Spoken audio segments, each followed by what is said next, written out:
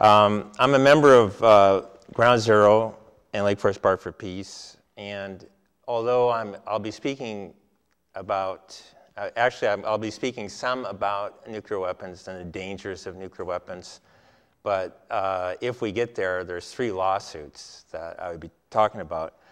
But I'd like to say right up front that I believe in nonviolent direct action and public demonstrations, and I believe that this is the road to change, that Gandhian nonviolence is the way that will save us, and that these lawsuits are a form and an extension of that philosophy of speaking truth to power. A couple of basic things that I think I have to say is the Trident submarine base is 20 miles from here. Most people know that, or most people here. Actually, very few people know that, but probably most people here do. About a quarter of the nuclear weapons that are actively deployed by the United States are deployed there, and there's perhaps like 1,000 nuclear warheads there. The second lawsuit, and it depends on what folks want to talk about. Indian Island is across from Port Townsend, and that's, I measured it on the maps, about 37 miles away. There's no nuclear weapons, as far as I know, at Indian Island. They probably have depleted uranium munitions stored there. And I'll say this, so, I mean, I thank Jean Buskin for figuring out what we're talking about. And this is she's probably become clairvoyant from years of doing the calendar, is my guess. But I didn't really tell you a lot about this, but I'll tell you this much on nuclear weapons in our community. That it is dangerous. Right now, there's unmarked nuclear warhead shipments that go down I-5 periodically for the Life Extension Program, for the W-76 warhead at Bangor. They still ship rocket motor shipments by rail. But the biggest threat, and I'm not going to spend a lot of time on the dangers of nuclear weapons, the biggest threat is the missile handling at Bangor. It's a low probability of an accident, but the result would be catastrophic. And it comes from the fact that one Trident missile, and I don't know if people have seen the Ground Zero missile that Rodney Brunel so carefully carries around the countryside. It's 44 feet long, 6.5 feet in diameter, and it weighs 130,000 pounds. But because it's the propellant is more volatile than TNT, it's actually equal to 155,000 pounds of TNT in the propellant. And if the missile is dropped, it can detonate. And of course, the missiles at Bangor have nuclear warheads on top of them that would spread plutonium. And the submarine is even, if it carries 24 missiles, it would be equal to 3.7 million pounds of TNT. The map there shows the arc is around the explosive handling wharf, and the largest arc is, according to explosive safety regulations, no house can be built within that outer ring. And that's because the fact that if an accident occurs at Bangor, it would be equal to over 3 million pounds of TNT blowing up. In addition, I might as well say this, in addition, and this is really strange to me, that no one knows about this. There's what's called EPZ zones, or they're called emergency protective zones that are around the base. And I got this information last year from the Kitsap County Department of Emergency Management. And these are areas that if there's an accident at the base, these are areas where they expect a radiological release.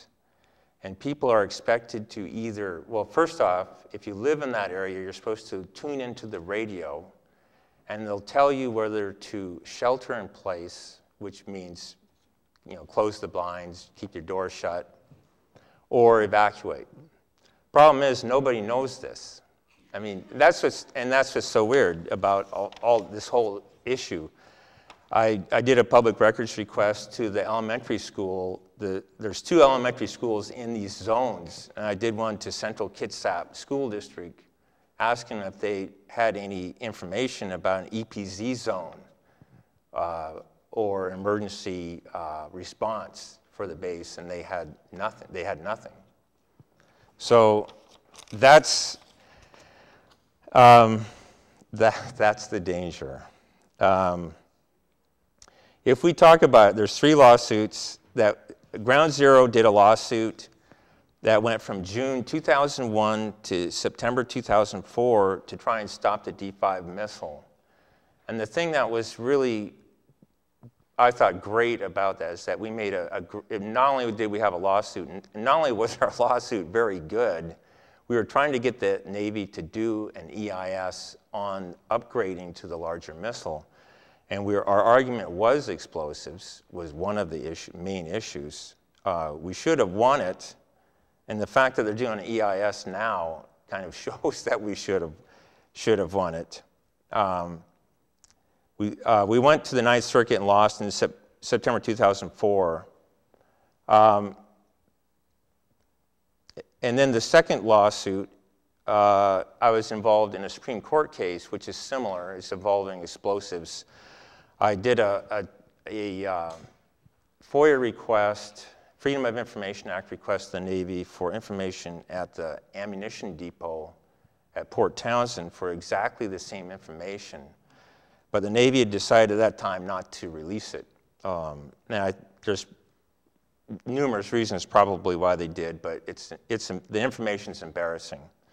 It ended up going to the Supreme Court, and it wasn't finished until I made the FOIA request in December 2003, and it went to the Supreme Court and actually just finished last summer in July. And actually, that's one of the reasons I'm grateful to be here. I finally wrote up the summary of what happened during that time period, and I have to present it to the people of Port Townsend who actually did a lot of work. The mayor of Port Townsend, the city council, Jefferson County commissioners, a lot of people helped me and were supportive. And then the last there's a current lawsuit that started in June 2012. We're trying to stop the second wharf. So I had done, what I've been doing also is trying to figure out, what to say to you folks about these 3 lawsuits and about Navy activities. All 3 involve Navy explosives in the form of rocket propellant or conventional explosives, and all of them involve the Freedom of Information Act. But the unifying issue, and I'll just read this, what I think is what's important, is public opinion is extremely important to governmental agencies, and it's like way more important, I think, than we realize. They will go to extreme lengths to control the release of information. And I'm talking about the Navy, but I think it applies to many governmental agencies. They'll go to great lengths to control the release of the information. And then if the information is released that may seem damaging, they'll go to great lengths to try and control it. And in the case of the Navy, there's no question, I don't think, that public opinion is more important to them than public safety. And that's the reason, and that's the reason why no one knows about this map. It's like they actually came up with emergency plan, but it's so embarrassing to them, they won't tell the public about it.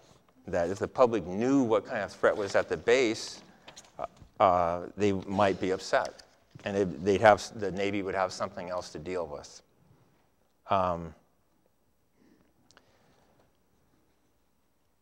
So because of this, regarding the issues of nuclear weapons and other types of military equipment like this, I would say, and I've realized this for a while, the greater the danger to the public, the less likely the public will ever be told about that danger. And there's been accidents at Bangor that no one's found out about, and who knows what types of things have happened there that no one knows about. In 2003, I'll just talk briefly for a few more minutes, give a couple examples, and we'll see what people want to talk about. In November 2003, a missile handling crew at Bangor was hoisting a missile out of the submarine. And this is the smaller missile. This is, I forget the size of this. It's like 70,000 pounds, 73,000 pound missile. It's the Trident 1. Out of a submarine, and they put a shroud over the top of the submarine and then a winch on top of it, and they crank the missile up. Well, in this case, they got it all set up to crank it up, and then they went on coffee break. And then they came back, and they had forgotten they left a ladder inside the shroud, and they winched the missile right into the ladder. And the ladder busted the nose cone and was within inches of nuclear warheads, of live nuclear warheads. This was November 7th, 2003, but the thing is, it didn't come out until March 2004. No one knew about it, and the only reason why they did, because the Navy was going to court-martial the sailors involved that were working on the pier. And so I assume they leaked the information out. What happened was the top 3 commanders of SWIFPAC were let go as a result of that. The director of the Kitsap County Department of Emergency Management, who also gave me, here we back to this PowerPoint, the person who gave me this information on these EPZs said, she was quoted in the paper that she didn't know anything about it. And she said something like, if it was serious, she figures the Navy would have told her. So, and that's the attitude, you know, and that's the danger, I think, is that dangers do exist, and the greater the danger, of course, the less we're going to know about it. For the second explosive handling wharf, the Navy created a 71-page record called a business case analysis. And the first 50 pages basically went over the need for the wharf and what kind of things they'd have to do if they didn't have it. But then there were 10 pages that talked about the risk of building or not building the wharf, and they talked about public relations. They said under environmental issues, they thought there was a moderate risk that an expensive environmental lawsuit will occur that will delay the project but not result in design changes. And they also said there's a likelihood of a lawsuit occurring, and they mentioned the previous one that Ground Zero had.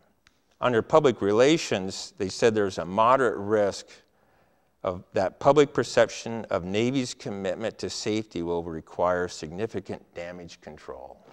So they knew that there was a risk that information would come out of this EIS, even though they weren't releasing it, that would cause them problems. They said, and here's another quote, "A likelihood of a public relations event occurring most likely initiated by anti-nuclear organizations in Silverdale area." So that's it. I mean, we can talk about the different, whatever folks want to talk about. I don't know. I think I was informed I was supposed to talk 20 minutes and then open it up. Is that right? Did I do right? Okay. Yeah. I'm sure you said it, but I didn't quite understand it. Please explain what the inside circle means and what the outside circle means. Yeah, the inside circle is, these are called explosive safety quantity distance arcs. And basically what it means is the larger the explosives, the bigger the explosion, and so therefore the bigger the arc to protect things. And they have different levels of safety that they're trying to protect. The larger arc is to prevent houses from being built within a space. And I didn't mention the smaller one. The smaller arc is for public transportation, and you're not supposed to have any public transportation routes within that circle. But they don't tell anybody. People go, you know, that's right in the middle of Hood Canal, and they don't tell anyone about that either. I mean, So was that it? Okay, well, are there any houses in that outer circle? No, there isn't. The arcs go right up to the property line. The odd thing about it is, at Kings Bay, Georgia, a missile is considered 200,000 pounds of TNT. And for some reason, it's 155,000 pounds here. And I don't know whether that's to make it fit inside the space that they have or not. What they say is they're allowing for a growth missile, a bigger missile.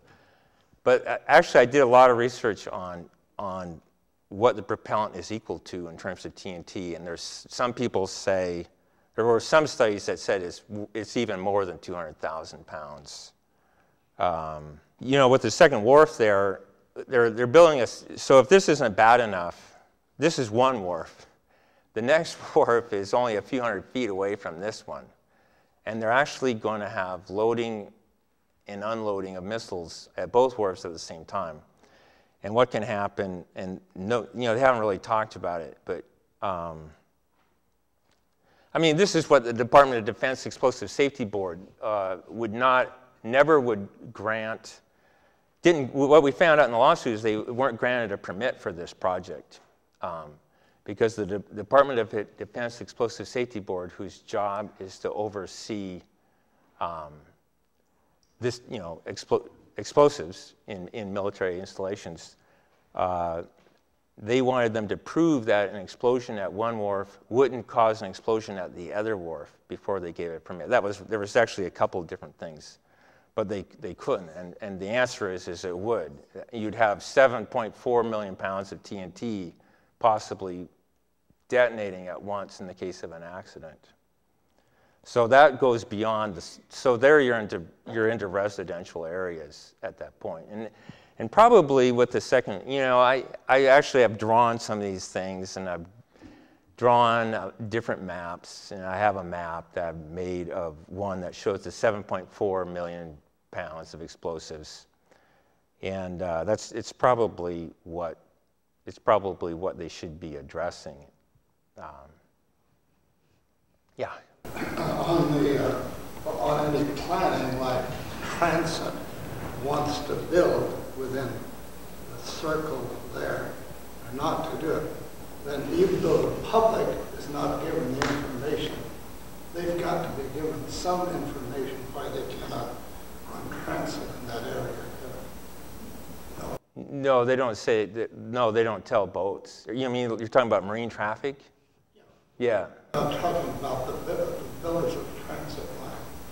Yeah, he's asking about the transit, and if they were to install a transit line, whether the Navy would tell them. Well, the property is all, the land property it belongs to the base. So it'd just be marine traffic, and there isn't. I mean, they should. Yeah, if they had a ferry or something through there, they should tell them. And it's possible the ferry could go around that space. Yeah. You made the statement that they've moved nuclear warheads up and down I-5. Yeah. That the public doesn't. How did you find out? Well, I'm glad you asked that. The question was, how do you, well, a couple things. Well, here's the thing. A lot of this is really obvious. There's a life extension program for the W-76 warheads. It's public information. They're going to do, for the W-88 warheads, the W-76 are 100 kiloton. The W-88 is 455 kilotons. It's basically, you can call them Trident 1, the Trident 2 warheads. They also call them that. But it's public information. I mean, that's what all this infrastructure is for these different labs and things, is for this type of work. And so the W-76 is going right now to Pantex to be dismantled, and then it goes to different locations. Some of it's upgrades, some of them, they might get new components, but it has to go there. And it's no surprise. I mean, it's no secret or anything like that. And they say that's what the wharf is for the life extension program for both the missile and for the warheads, for the increased handling of it.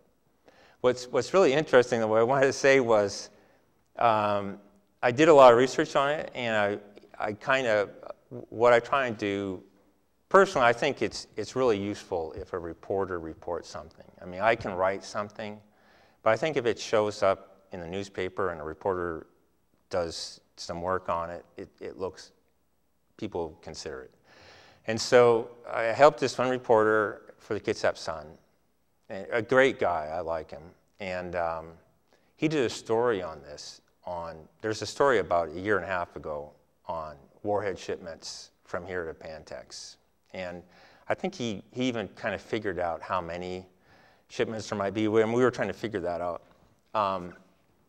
But interestingly enough, no one believed him. I mean, no, I don't think anybody believed him. None of the, like there might have been 60 bloggers come in on it, and they all thought he was nuts. That no one would be shipping nuclear warheads at this point. But of course, they are. I mean, that's one of the reasons why I'm involved in this issue, is so that people can see that this is very, very active. This is the work at the base is very active all the time. They're constantly upgrading buildings.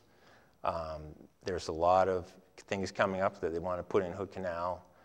But anyway, that's the way. I think though I might have got a record that showed. I mean, that was always my goal at the time. A few years ago, I was trying to get records showing warhead shipments. And I did get something from the DOE. Years ago, I got something that would show these transits, and it wouldn't tell you how many warheads or anything like that, but you could tell there was warhead shipments. And I got something similar to that again that proved it. But you don't need it. You don't need that kind of information to know that that's taking place. They can't fly them. They don't take them by train.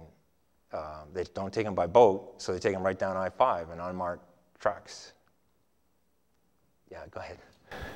These warheads you're speaking of, are they nuclear warheads? And my second question was, this explosion, submarine missile rocket motors, there was a derailment in 1986. Where was that? Where was it? Yeah, it says you discovered rail cars carrying submarine missile rocket motors. Yeah, so the question was about this accident in 1986. Ground Zero was doing a demonstration, and we were going to sit on the railroad tracks at Bangor. Oh, okay, same area. Yeah, so the train was coming into the base with rocket motors. They're basically, rocket motor is just a stage of a missile. So there's like first, second, third stage rocket motors, and they have the propellant in them. They're a solid propellant that's in it. We were waiting, and actually there was pretty good media coverage at the time in '86 for this, and we were going to sit on the tracks when the train came in. But what happened instead is it derailed in Chehalis, outside of Chehalis. Oh, wait a minute, is that anywhere near Bangor? No, it's kind of near Olympia or something, I think. Oh, okay. Yeah, en route. But the Navy said over and over that there's nothing explosive on the train, but even though it said Class A explosives on the side of the cars. And this one reporter, that was my first FOIA request, actually. I like it. So because you asked the question, I'm going to tell you. Because I like this story. This is my first FOIA request that I made. I figured out I got a book from the ACLU and figured it out, sent it to the Navy. It took me a year to get it. And so when I got it, Wetzel was the ombudsman for the Seattle Times. I think that was his name. And I said to him, no big deal, but I got some records from the Navy, that story you had a year ago where you said there's no explosives, there actually was.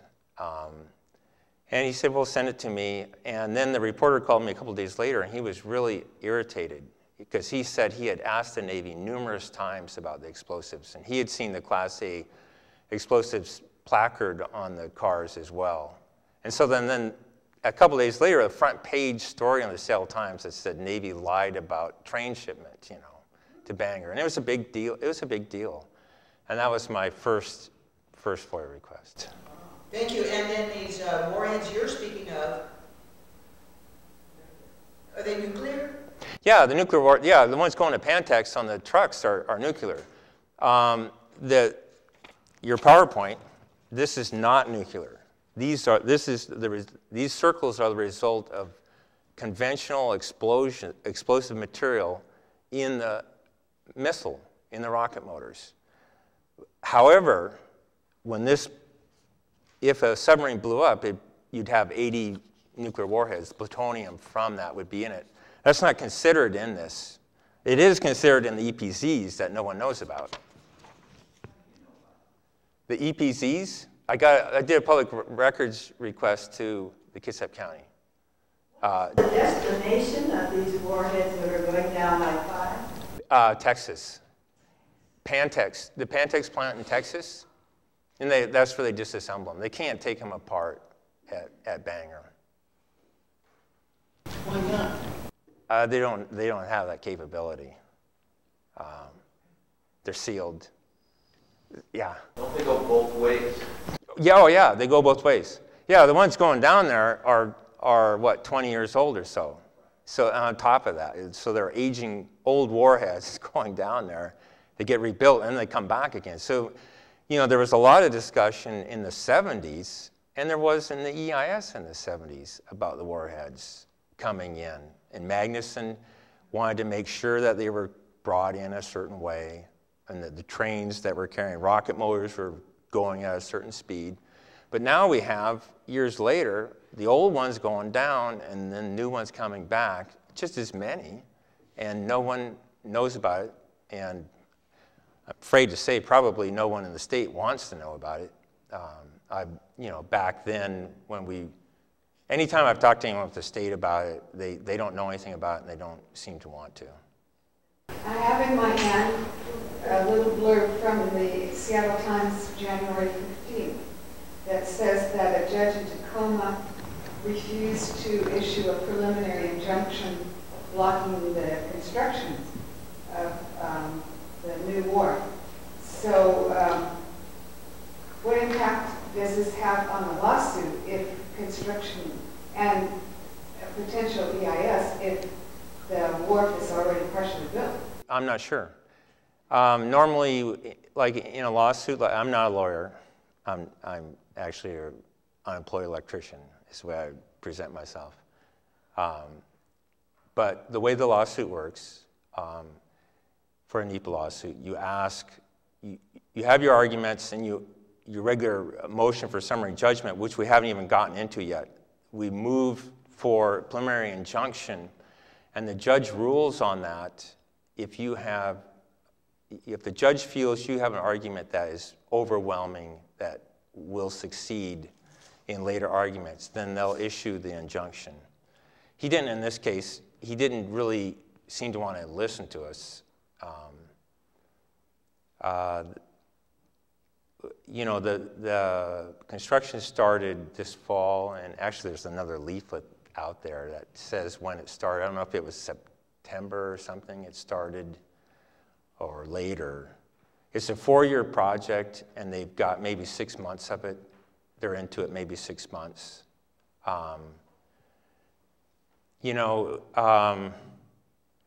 far as the law, I don't know, I guess while you bring it up, I mean, as far as the lawsuit itself, our arguments are, I'll say this at this point, our arguments are much better than I ever thought they'd be. We've discovered that the Department of Defense Explosive Safety Board refused to approve their project, and the Secretary of the Navy is going to take responsibility for safety from here on out for the rest of the life of the wharf. They're going to accept anything that happens, the Navy's going to accept it. We've discovered that, and this really hasn't come out, what they should have done in the EIS, there's a wharf next to the new one they want to build they should have torn out. And it's quite a large wharf. The new wharf is 6 acres, and the wharf they should have torn out is called the marginal wharf, and it's over 2 acres. And what we've discovered in some of these records that we got from the Navy is that they knew it. The Navy knew, there were people in the Navy that were promoting that this wharf be removed to improve the environment. But the Navy didn't want to do that. Instead, what the Navy's done is what they have is in lieu fee program, and they pay $6.9 million goes to the Hood Canal Coordinating Council, and they use it for projects, and I don't know, 7 million or something, a total of 15.7 million the Navy paid out to the Hood Canal Coordinating Council and to some of the tribes. Some of the tribes received money, and with that passing of the money, with that money being spent, the Navy is no longer responsible for the environmental health of the project. But I guess I didn't mean to leave you with that bummer, you know. But the important part is that we discovered that there was another way they should have dealt with that. And we just begun to push it, really.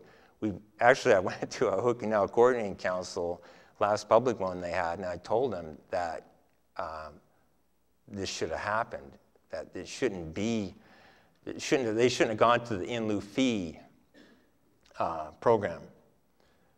So, and there's other issues. I mean, I don't know if you can follow this. The federal judge actually put a gag on. We have a gag order on the plaintiffs.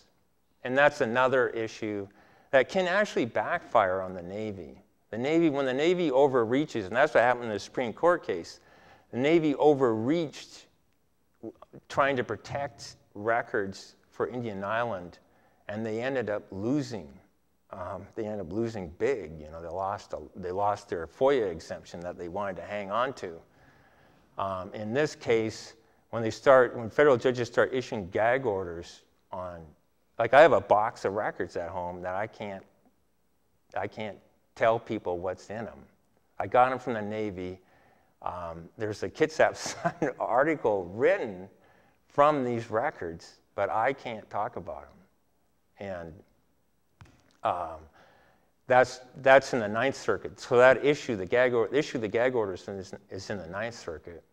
And I don't know. I don't know how it will play out. I mean, lawsuits really are kind of like they're an experiment in truth. I mean, you really aren't really quite sure how they're going to turn out. Neither does the Navy. Neither does the Navy. And I hope the Navy, with this sequester issue, I hope that they will take a hard look at this wharf and decide it's not worth it. You know. So anyway, yeah. You talked about Bangor. What about the Georgia, the East Coast? Is the same thing happening there? Oh, they have two wharves there. They built it with two wharves.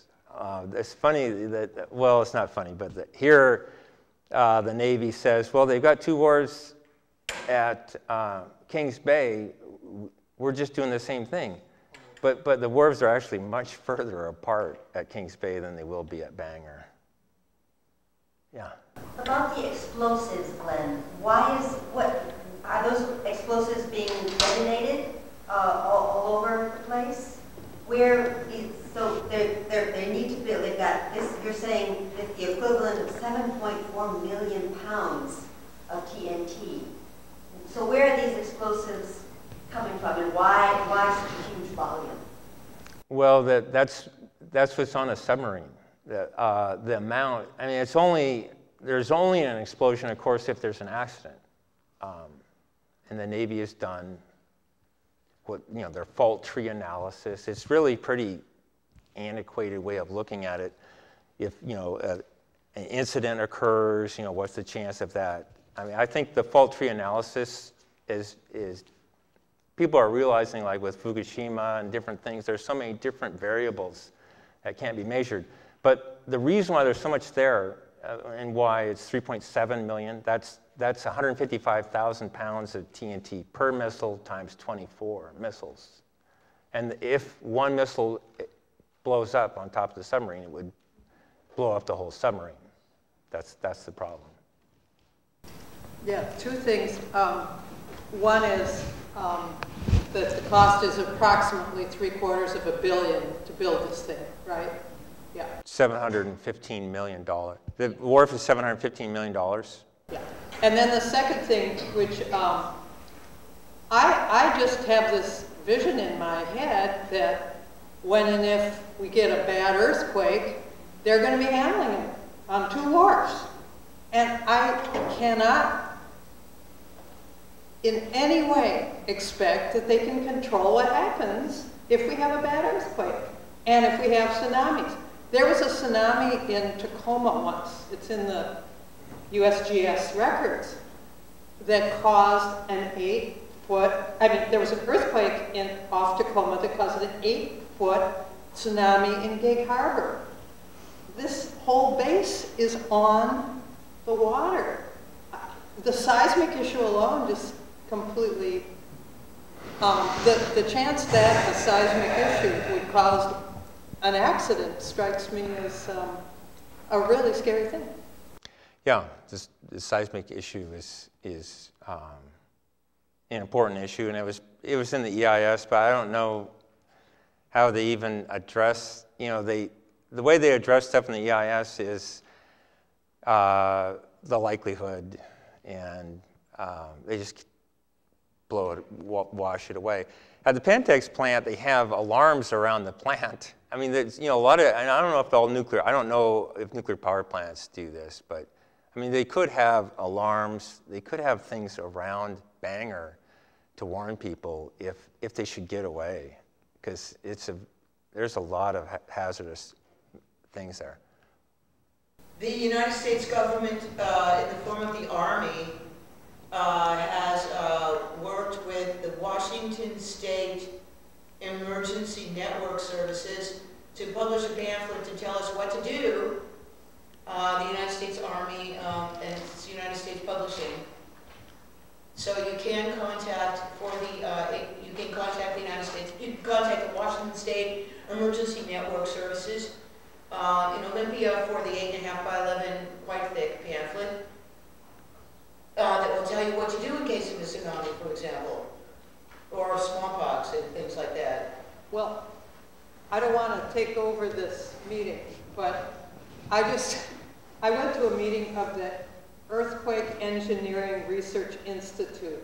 There were like hundreds of people there last week, and that's where I heard about this tsunami that happened in Tacoma that affected Gig Harbor. But the amount of secrecy around all this stuff is insane. But you don't need a weatherman. I mean, you do not need any scientific information whatsoever to see the danger. It's in plain sight. That if you have explosives material enough to take a missile all the way to Russia, to send it all the way up, that's a lot of explosive power. You don't even have to know how much it is to know that if that goes off and it's right next to nuclear stuff, and there isn't control because it's an earthquake, that this is a very dangerous situation. I don't need any scientific information whatsoever to assert that. In back there, I'd just like to say, though, I did a FOIA request to FEMA, and they didn't have any information on the base. Nothing. Yeah, they didn't. The FEMA didn't have any information on the subbase. And they won't. FEMA says it's not them. It's NRC. So let's say that the worst case scenario happened, and one of these submarines blew up. Chain reaction happened, and all that plutonium got spread around. What are we talking about here? It's not a chain reaction. Yeah, if there was an accident, people are saying that there wouldn't be a nuclear detonation, but there'd be plutonium spread. And I don't know. There have been some studies on this, but I could never figure out whether they were talking about one missile or they were talking about a whole submarine. 3.7 million pounds of explosives is a small nuclear warhead. It's like a 1.8 kiloton bomb. There was an explosion, what's the one, in California in 1945. That was 4 million pounds of TNT. And there's people today who still think that was the first nuclear explosion. There's still people writing books about it. It was such a large, there's just small pieces of the 2 ships found, like quarter-sized pieces. And so, where would all that plutonium go? Would it just destroy the entire area? I would think so. You know, I don't know. Like at Fukushima, it seems like they're trying to live there around some of those contaminated sites. It depends on which way the wind goes. I don't know. I mean, I can't really say. You know, whether or not we're all going to be in a trailer court in Montana and Idaho for the rest of our lives. I mean, I don't know what would happen.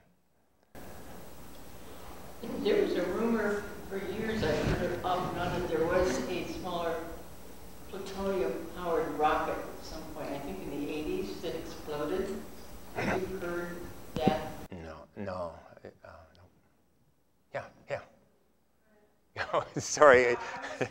What do you think are the most persuasive or the winning arguments of the lawsuit?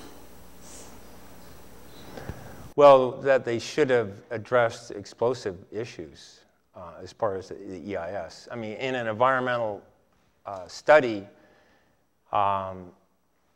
they're supposed to discuss,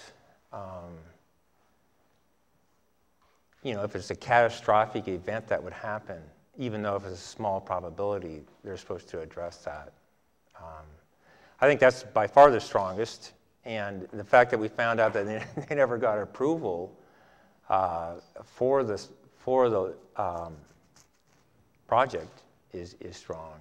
I mean, there's other ones too. I mean, we argued that they didn't need it, and we've argued now, of course, that they can't afford it. I mean, this is this is 30 years. 1991 or something, when the Soviet Union collapsed, and to be needing a second wharf now at Bangor is absurd. When the Navy came in 2009 to do the scoping, they were certain that it'd be embraced by Kitsap County because of the jobs, and that's all they were smug about it. I think they were smug about it. That they'd win people over on jobs, and it just didn't work. It just blew back at them. Why in the world do you need something like this? I think what's happening at Hood Canal environmentally is tragic. It's an industrialization of a waterway that's in danger, and it's in pretty good shape, and it should be stopped for the environmental reasons. So 2 questions. Who's the Hood Canal coordinator, and would they have any environmentalists in that group, or is there any potential for alliance with environmentalist groups? So Hood Canal coordinating, what's their role, and how do they? They're bought by together by the Navy or something? Yeah, that's a good question. I'm not really up on how they were formed. Hood Canal Coordinating Council. Question is, who are they, and what are they doing? Maybe I guess it was. They're an environmental group. Their purpose is to protect Hood Canal. They have a board. It's a strange group, and maybe this is common. They have a board, and the board is made up of Mason County, 1 or 2 Mason County commissioners. Well, the Mason County, Jefferson County, and Kitsap County. And actually, Mason County was going to pull out of it last year because they were upset the way they were operating. They didn't feel they were operating openly. So they have, and actually, I'm not sure if there are some tribes are also on the board. I'm not totally sure. Maybe they are. So they have a board of largely public officials, and then they have their own. They have a president, I think, and different. The organization itself is kind of like a lot of nonprofits. Looks like it anyway. And I think they mean to do well. You know, I mean, let me just say up front, you know, when we went to file this lawsuit, we went to a lot of environmental groups to try and get them to come on.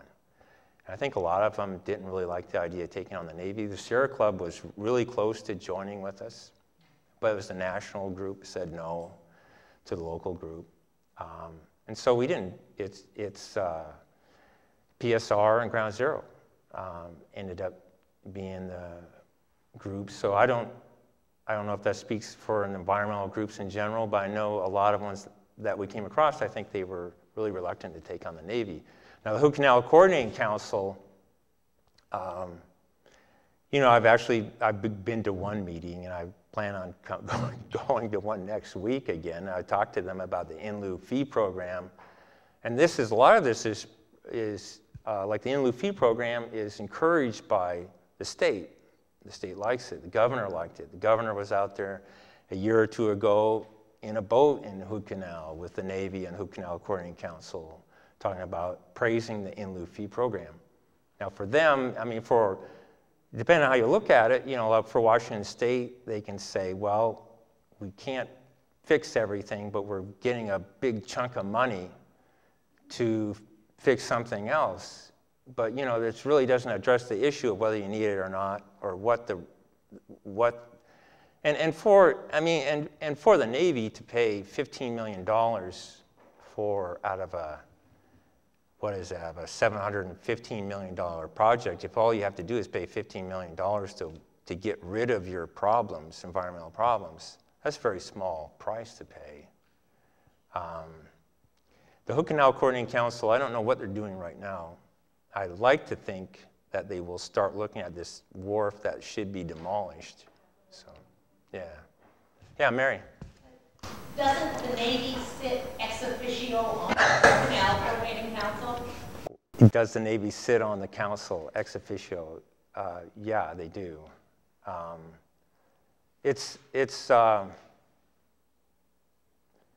When I went to the Hood Canal Coordinating Council meeting, I gave them an email of discussion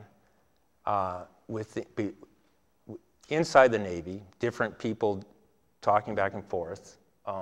And this one woman said, this marginal wharf should be demolished. It's the perfect project. It would be easy to do. It's cruddy. It was built in 1945. It's creosote piles.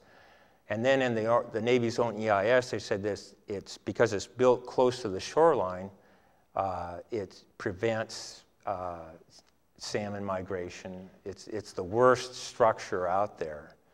And when I went to the meeting, the woman who wrote that was there. She was sitting at the table with all of the hood. They had a horseshoe-shaped table arrangement, and she was sitting at the table with the rest of them. And I gave her. Actually, I had a 3-minute, you get 3 minutes, of course, to talk, you know, at these things. So I have my 3-minute presentation, and I gave her a copy of it. And I talked to her for quite a while. I said, I hope I didn't get you in trouble. Because I gave them the email that had her name on it. She felt like she was just doing her job. And I actually have a lot of respect for her. She was trying to tell the Navy that this is the best approach. And of course, they don't want, you know, they don't want to answer to anybody. The Navy brass doesn't want to answer to anybody, and they love the in lieu fee. They love being able to buy off their problem, and they want that to be the standard. Yeah. So you mentioned a minute ago that the governor had been out with the Navy Sure. a couple years ago. I'm assuming that was Gregoire. Yeah. Inslee on any of this. Has anybody had a conversation with him now that he's our new? Well, Inslee knows all about the base because that was his. The base is actually was Inslee's area, and I've spoken over the years quite a bit with his staff. I don't know what he'll do. He might. What will he do on this? I don't know. What really surprised you something that really surprised you about the Navy's behavior in this whole suit and and this whole expansion activity. If you have something that, a story or anything that's really surprised you, I'd like to hear. The first more short-term question. Do you think if there was an engineer up at the U, some of the people that Mary Hansen has met, not necessarily earthquake people, but some engineer that could actually do a scenario of explosive options at that dock in some kind of situation, real situation, do you think that would help in relation to, you know, the county boards make a presentation? Do you think that would make a difference in terms of visibility for some of the options and some of the issues that might be coming along with the expansion of the explosive dock? Yeah, would it make a difference if someone from the University of Washington, yeah. That kind of stuff. Yeah. Would it make a difference in terms of how people thought about it? Yeah, it would. You know, it's difficult. It's difficult. I mean, for something like that, it might be possible. It's difficult to get. Our lawsuit does not address biological issues because it's so hard to. It's expensive, and it's difficult to find people. And so many people around here work with the Navy, so they get their grants from the Navy, and it's hard to find people that will testify with you. There was a guy, I don't know if anyone knows Norm Buskey. Yes. I contacted him a couple, you know, when I could see this coming down, you know, like in 2008 or something. I talked to him about who could we get that might help us. Actually, he told me you're not going to find anybody. But what he did say that was, I'd already figured this out in my life. What Norm said was, find your issue that you think is important and hang on to it. Never let go of it, and fight that issue. And that's what we do. In terms of what's surprising about the Navy is, I'm surprised at the extremes that they'll go through to have control. They want complete control over information. They'll ask federal judges for gag orders. What I found out in Port Townsend is this, and I mean, you can see why they're like this. You have the ammunition depot at Port Townsend, and across Port Townsend Bay is Port Townsend. And so the worst case scenario at the ammunition depot, and actually the ammunition depot is safer than Bangor, and the explosives are less, and they're not as volatile, even though it's an ammunition depot.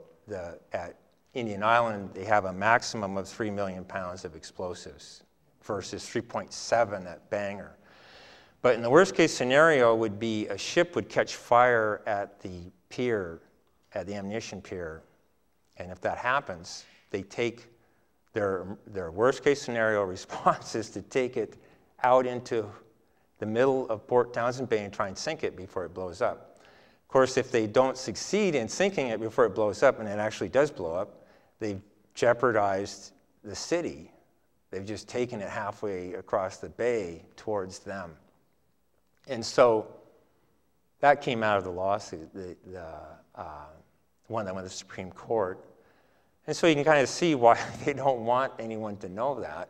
The other thing that came out of it is they increased the amount of explosives from 2.25 million to 3 million, and they were never supposed to do that. And it says in the 80s EIS that they weren't supposed to do that. And there was another thing too. One of the commander of the ammunition depot said, he said that they did a building damage calculation for surrounding buildings around the base to ensure that everyone was safe. And it turns out he was completely false. There was no such thing. And they finally admitted it. There isn't anything like that. He did say that if there's an accident at the base, it'll be like a pretty bad storm hitting the city. This is the way he put it. I thought that was interesting. what we ought to be doing? Well, you should do what you're doing now, I think. I mean, people have no idea how much, I mean, was it Larry Whitner said, I think came through here, he comes through here once in a while, a writer, and he said, if you knew how effective you were, you'd be on the street every day. And I think it's true. I mean, and I guess that's the flip side of this, right? Where I say public opinion is more important than public safety. Well, we have to make sure to inform the public what is going on. And then they'll start addressing safety issues. So I guess, you know, I'm really thankful for the group of people I work with, Lake Forest Park for Peace. I don't feel like I could exist without Ground Zero, without people who support me, and I know we're there if I need the help. So if you're vigiling or if you're writing letters or anything like that, it's super critical. I mean, here we are. I mean, we're at the end here. I mean, we've been fighting nuclear weapons issues for years. And here we're finally there. We're at the finish line. I mean, people are looking at ending this stuff, and we got to keep going. People need to keep going now. It's more important than ever, I think. I think what we're going to see big cuts. So we're going to see a third of the nuclear warheads cut soon. And we just need to keep pushing for that and pushing, you know, I think, you know, where the New START treaty is, what are 1,550 warheads is what they're going to cut down to, and they're saying likely will be cut down to 1,000 to 1,100 warheads. But I mean, there's a lot of people that are saying 500 is plenty. And we'd be saving, it'd be a lot safer for us, of course, but the money involved and the dangers and just the immorality. So that's why I came here, because I really respect you guys. And I know what you've been doing, and I'm really grateful, and I just think you should keep doing it.